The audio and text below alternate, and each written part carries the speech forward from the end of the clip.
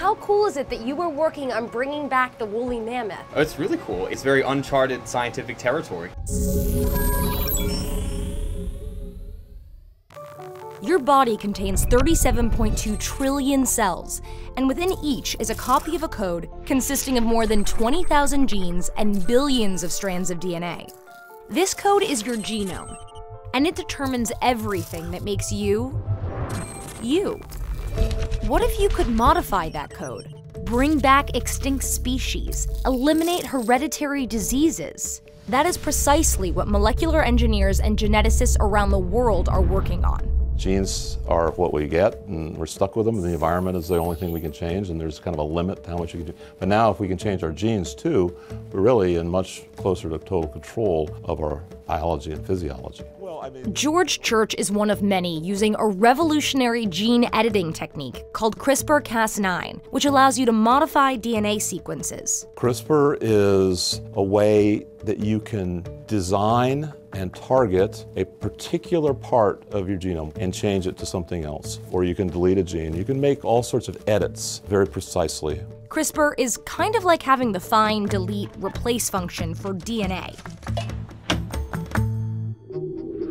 No one actually invented the process. It happens naturally. Scientists discovered that bacteria alter their DNA to defend against viruses, essentially storing part of a virus so they can identify, target, and attack the virus if it comes back. Researchers realized the tools bacteria used to do this were Cas proteins, nature's genetic scissors.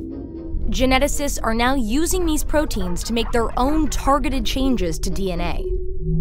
Scientists have been messing with genomes for years. So what's the big deal with CRISPR? This is dramatically different. I mean, it's like 10,000 times easier. This can be used in agriculture, where you can change any plant or animal. It can be used to eliminate invasive species. What's most exciting about CRISPR is our ability to alter long-standing epidemics like malaria and HIV. And that could potentially save millions of lives. So here we grow human cells, elephant cells. We can do cloning procedures. It turns out that you can make pretty big things by tweaking small strands of DNA.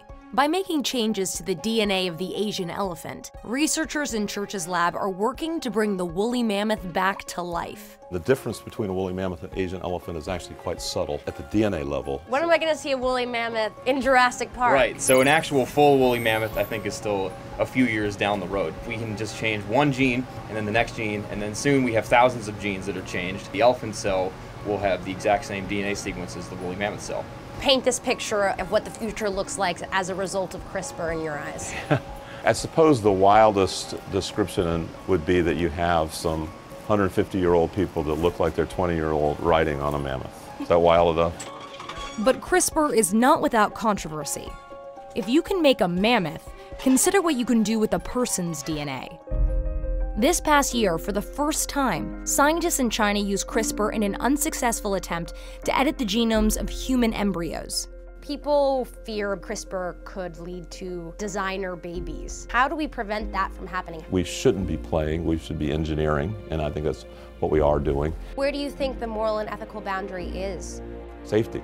I think safety is number one. Just like any new technology or new drug, we should try to make it as safe as possible. If we don't do anything, then people are definitely going to die of malaria next year. A lot of people are going to die of HIV if we don't do something. If we focus on why it's useful, then that changes the conversation to, what's the alternative?